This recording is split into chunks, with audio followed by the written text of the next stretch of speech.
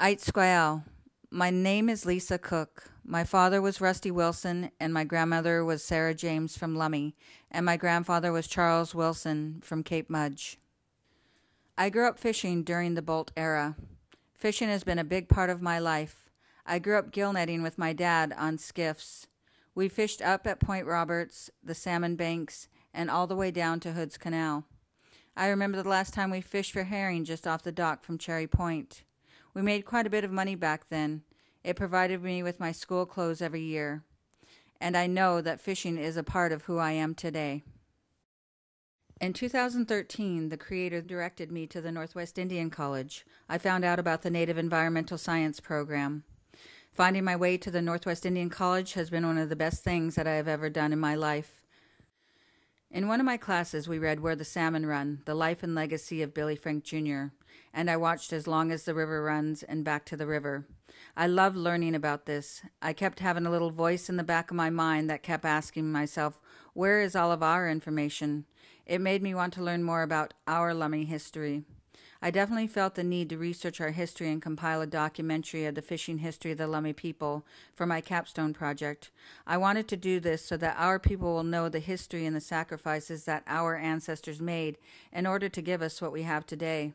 I know that it is very important that we pass this down to our future generations, and it will be my legacy that I leave behind.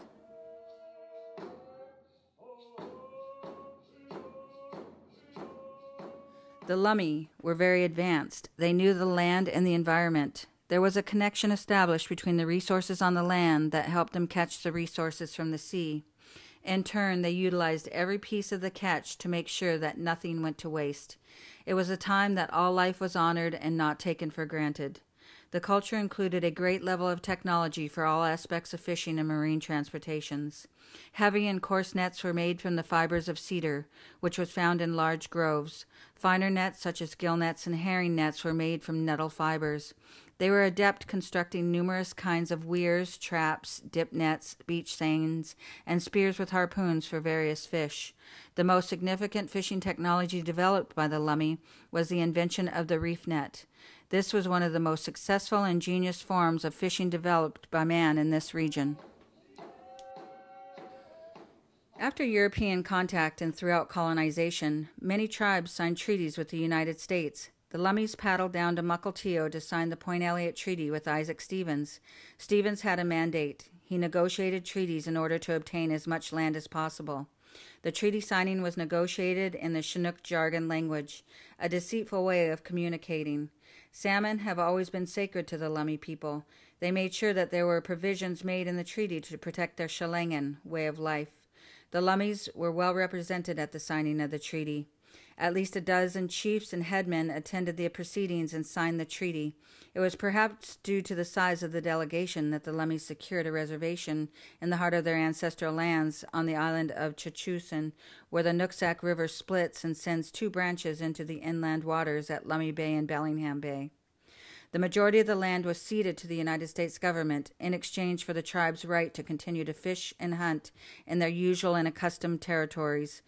After the signing of the treaty, the Lummis were reduced to 12,500 acres of land. As long as the rivers run, as long as the tide flows, as long as the sun shines, you will have land, fish, and game for your frying pans, and timber for your lodges. At the time of the signing of the treaty, salmon was not of significant importance to the settlers because they had limited ways of preserving the fish. The only way that they were able to store them was to cure them with salt and barrel them, so they depended on the Lummis to provide their salmon to them. It was not until the invention of canning that the European Americans saw real value in the salmon. Lummi fishing grounds were gradually taken over when salmon fishing became commercialized in western Washington. The settlers were already exploiting resources with the potential to produce a surplus for market. They became skilled processors. They were ready to harvest the most abundant salmon runs, which included the Fraser River sockeye. However, as the industry developed, the Lummis were pushed aside.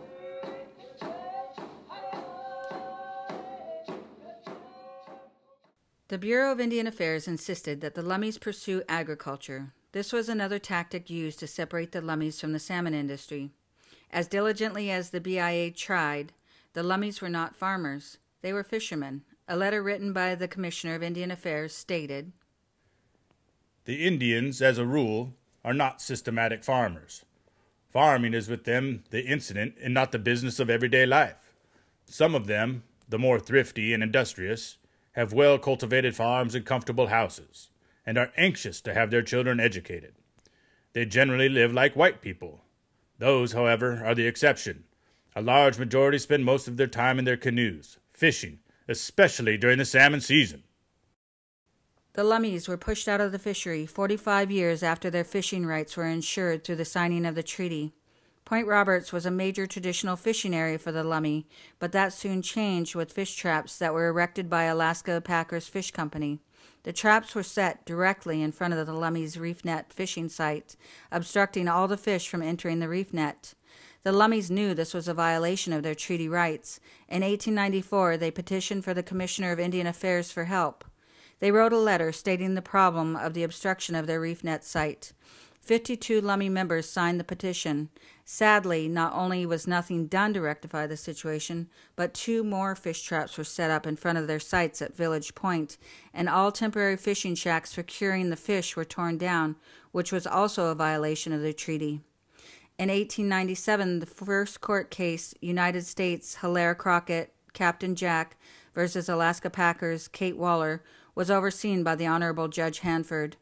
Judge Hanford dismissed the case, claiming that the fish were abundant and the traps did not interfere with the reef nets, and it would be in the best interest of the Lummi because they relied on the employment from the cannery. Even though the Alaska Packers case came before the Winans case, it did not get the same recognition. The U.S. versus Winans, 1905, the court ruled that treaty Indians had reserved the right to cross non-Indian lands to fish at usual and accustomed places, and that treaties were to be interpreted the way the Indians had understood them. The case brought about the reversal of Judge Hanford's decision regarding the Alaska Packers case 8 years earlier. The judgment, however, did not stop the state from arresting Lummi fishermen. In 1906, Francis Celestine was arrested for fishing without a state license at a point directly offshore of the reservation.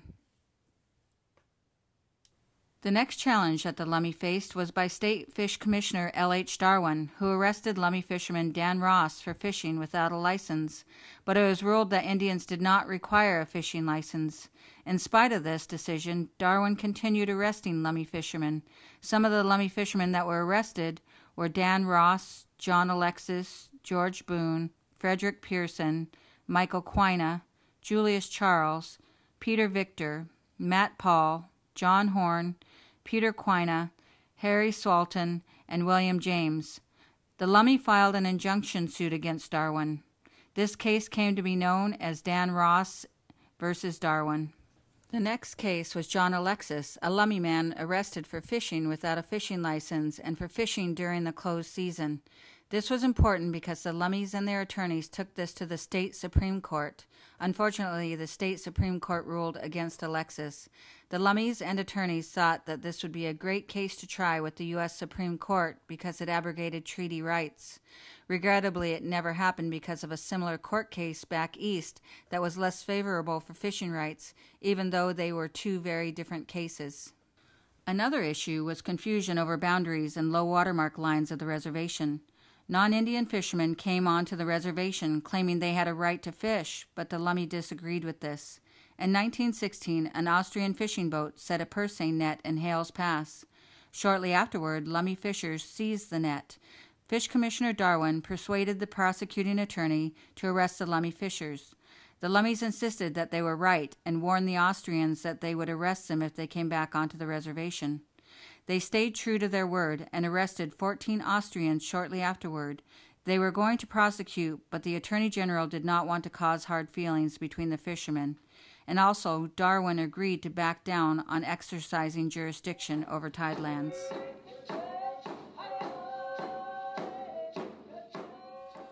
Between the turn of the century and the mid-1930s, the Lummies were almost totally omitted from the commercial salmon fishing industry.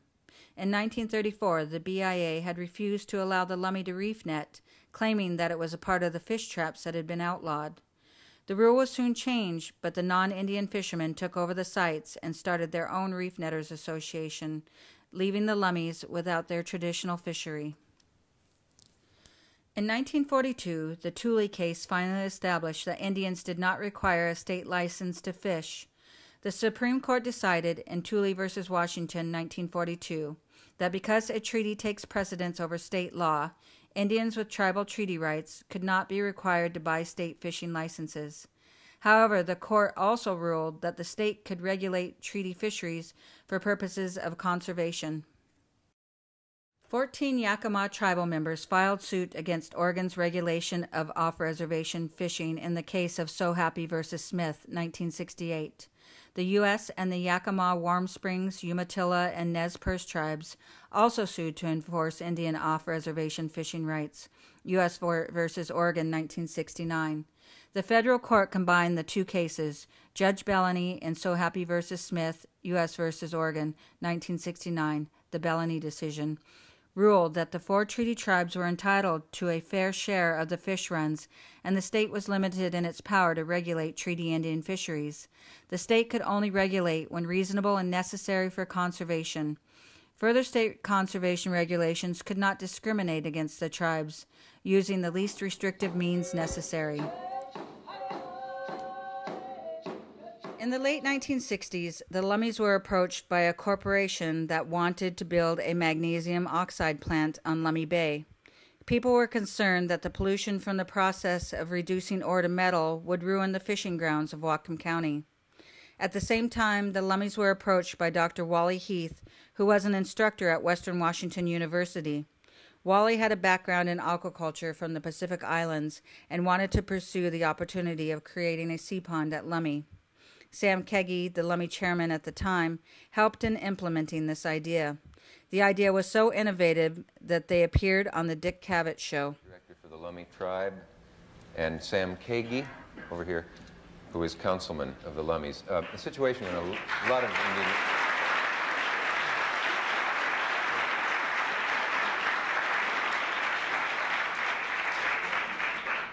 The crux of this is that Indian land is being threatened all over the U.S.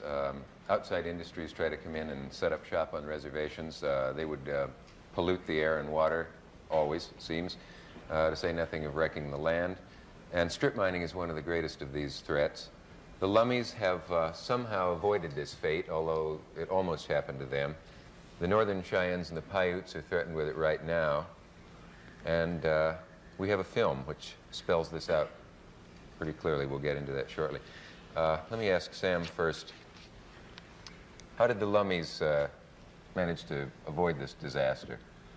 I think just the fact that the industries that wanted to come in, take mining, not so much coal, but magnesium oxide, and the promises that they would be a sort of a heaven-sent savior to the Lummi people. With a little research, we found out there were a polluting industry, and their byproducts were not at all usable in any way, shape, or form. And I think what the Lummi people were looking for when we started was something that would be compatible to our own culture. And we found this in the fish farming idea that sprung up out of nowhere and developed to what we have today. It's an incredible thing. I don't know how many know the word aquaculture, but what the Lummies do now is farm the sea, in effect. They build a sensational dike that one engineer told them would not work, and you, at the very lowest tide, managed to build this thing and have a booming business going in farming the sea, the way the ancient Hawaiians used to do, I guess. And we have a film that shows this project that you're talking about. Can you tell us about that? Do we roll that? And Dr. Heath, right? Will you tell us what we're going to look for in the film, what we're going to see? We narrate it as we roll it. I think the theme really is that this was probably the first time in American history that government agencies, namely Office of Economic Opportunity and Economic Development Administration, gave money directly to a tribe in large amounts, on the order of $2 million, really sticking their necks out. And a few key administrators, like Secretary Podesta and Jim Wilson and OEO, allowed the tribe to build a very expensive dike with a lot of risk and said, okay, sink or swim. And they swam very well. The Lummi Indians are one of the many Northwest tribes whose culture has been close to the sea. They're expert fishermen, but now they're growing fish. Here you see seed oysters under a microscope. They have the first oyster hatchery in the Northwest. They prepare seed for sale, as you see here, or they grow it themselves in a tray, a very much more modern way of doing it. This is the Lummi Indian Oyster Hatchery. It's built on the Indian longhouse design using Indian culture, modifications to let the light in through plastic surfaces. The assistant director of this is a Lummi who started out as a carpenter and is now one of the experts in this field. From the air you see the beginning of the dike, which the Lummis built themselves. They ended up purchasing about 10 trucks in the process, built 3 miles of dike between the tides, a very difficult and risky thing to do. But as a result of this enterprise, they branched out into other things such as home building. They built 40 houses on their own in 6 months, first class, and they're now going to build 60 more, eventually 400 homes. Here is the sea pond, 700 acres, a 3-mile dike, and you can see the plankton bloom inside, which is food for the oysters. Which gives you some idea. There is no other sea farm of this kind, and there are about 75 jobs. 90% of the workforce is Indian, and eventually it will be 100% Indian. In U.S. versus Washington, 1974, the Bolt decision, Judge Bolt mandated that a fair share meant 50% of the harvestable fish destined to pass the tribe's usual and accustomed fishing places, and reaffirmed tribal management powers. A significant point that played a key role in the Bolt decision was the use of the language from the Point Elliott Treaty in 1855. One pivotal phrase was usual and accustomed fishing grounds. This phrase was taken from Article 5 of the treaty. The area that it refers to is on and off reservation areas where Indians usually fished and were accustomed to fishing there since time immemorial, before the white man came. This was important because it was an acknowledgement that Indians fished in other places besides the reservation. To fish in common with meant sharing equally in the Indian treaties, and this decision, in common with, meant sharing equally the opportunity to take fish at usual and accustomed grounds and stations. Therefore, treaty fishermen shall have the opportunity to take up to 50% of the harvestable salmon catch. The Supreme Court upheld U.S. versus Washington in 1979. Lummi had many heroes that devoted their lives to protecting treaty rights. Florence and Forrest Dutch Kenley were 2 tribal members that were influential in the Judge Bolt decision. Their most enduring contributions and accomplishments on behalf of Lummi people were their roles in presenting the legal case and issues of United States versus Washington, leading to the Bolt decision. In 1973, testimony depositions of Forrest Kenley were identified as farmer and fisherman. It was a case of new and old documents, of past and present, and of changing times. Not many know that the oldest voices of the Lummi were witnesses before Judge Bolt. More than 25 affidavits from Lummi fishermen, chiefs, and leaders from the 1895 case of United States versus Alaska Fish Packing Company were introduced as evidence and exhibits for the Bolt case. From Point Roberts to the San Juans, from reef netting and purse seining to the old fish traps and wheels, a century's history of Lummi River, shore, and marine fish harvesting and management, including new strides in aquaculture, was placed in evidence before Judge Bolt. Florence and Dutch were also instrumental in the development of the Northwest Indian Fish Commission. Florence was the first secretary for the Fisheries Commission. In 1962, Dutch was elected chairman of the Interim Commission. Dutch also served as its first official chairman for the first 3 years. Our backbone is our salmon. As he always says, it's the most important thing is the air that we breathe. If it wasn't for the fish, there would be no Lummi people. Silly, snare, Lummi Sinsi, and Charlie to see him. Arkansas, it's a Lummi Charleston Squall, it is Quachil, it is Squall. We answer Ashkus Nuppets, Salok, Asla, dear Squall. Hawk, what's a snow, Church Salok, Asla, dear Squall. Rihannason sa squal, it's a snapchat sa salalo clutches kano his na agsala si Juanamak. So ito squal, it's in this chaheno kutia squal. It's a salalo, it's a treaty. Just giving you a few words in the language to kind of inspire you as to who you are and where you come from. Don't forget who you are and where you come from. The research that I have conducted has not only made an impact on my capstone, but it has also touched me personally. I set out to answer my question of who in Lummi were our Billy Frank Jr.'s. I now know who in our tribe fought for our fishing rights and sacrificed themselves by going to jail and writing letters and signing petitions and learning how the court systems worked in order to obtain legal assistance in the fight to uphold our treaty rights. This for me has been a very healing journey and has inspired me to continue with my work in preserving our history for our future generations. I was very humbled and overwhelmed when I came across my grandmother's transcript, and hearing her voice for the first time in more than 35 years was very emotional for me. This is another sign in my research that proves to me that I am on the right path, and I am doing the work that is vital to protect our way of life. This work is not only academic, it has been a soul-searching adventure as well. I cannot stress enough how important that this work is to me. I know that I am exactly where the Creator has guided me to be, and I know that it will be my legacy that I leave behind.